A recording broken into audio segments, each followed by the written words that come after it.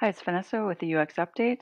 This sprint, I delved into the gate flow for the guards, identified four main use cases and their variants for a total of 11. This includes deliveries, when friends bring unexpected guests, and for extended stays like Airbnb. Created user flows for when a resident creates an invite, for when a guest shows up at the gate, and what happens when the guard interacts with the system to check them in.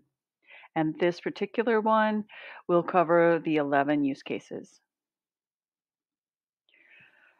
From there, I created the most pertinent 5 prototypes that were required for presenting to the client. These are click-throughs. This project is currently in design development, and we're waiting for client feedback. Hopefully, we'll get it later this week or next week. Likely not to be worked on this sprint, probably the following one.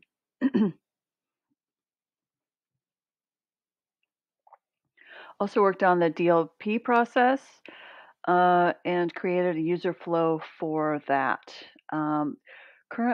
This user flow is created out of the information that we know. We're suspecting that there are a lot of unknowns, so we are hoping that this visual will help us in our first meeting with the construction consultants who are in charge of this process. So, and we're hoping to get this process validated when we meet with them.